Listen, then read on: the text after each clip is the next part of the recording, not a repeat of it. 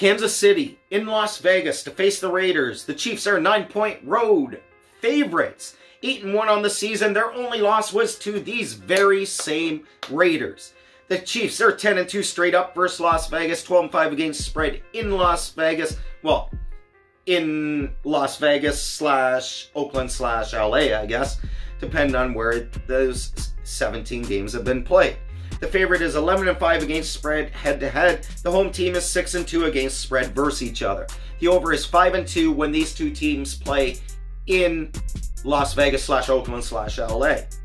The under is hit in 22 of the last 31 meetings between these two teams. Both Josh Jacobs and Booker had a pair of touchdowns for the Raiders last week. Derek Carr has 16 TDs and 2 interceptions and a 107.4 rating on the season. KC's only loss, like I said, was to Las Vegas.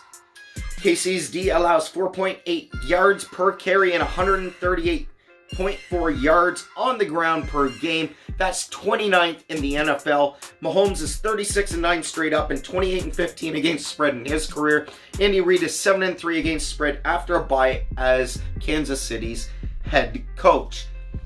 Las Vegas, the way they beat Kansas City in that first game, I think Kansas City's got nothing but revenge on my mind, but I don't think they can do it by double digits. I like Kansas City to win this game, get their revenge, but the Raiders to cover the 9-point spread.